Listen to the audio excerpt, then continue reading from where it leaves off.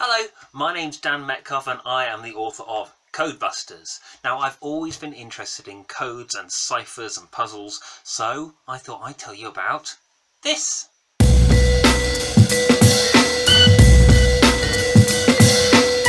Now, what do you want to do if you want to keep a message secret? Well, you write a code, of course.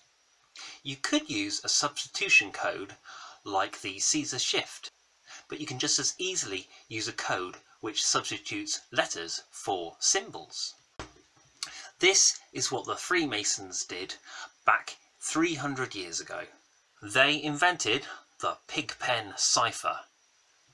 What on earth is a Pigpen Cypher, Dan? Have you lost your mind, I hear you ask? Well, to start, you need a key, and it just so happens I have one right here.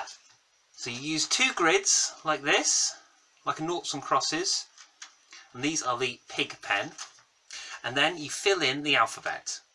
The second grids have dots in the middle of the squares to tell it apart from the first one. Then you take the individual shape of the letter you wish to replace and copy it down. So you might end up with something like this.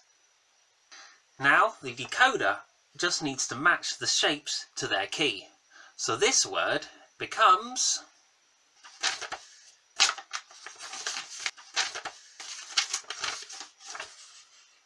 this. Nifty, huh? Now, you can try it yourself. Give it a go. Try it yourself and download the key at danmetcalf.co.uk/freebies.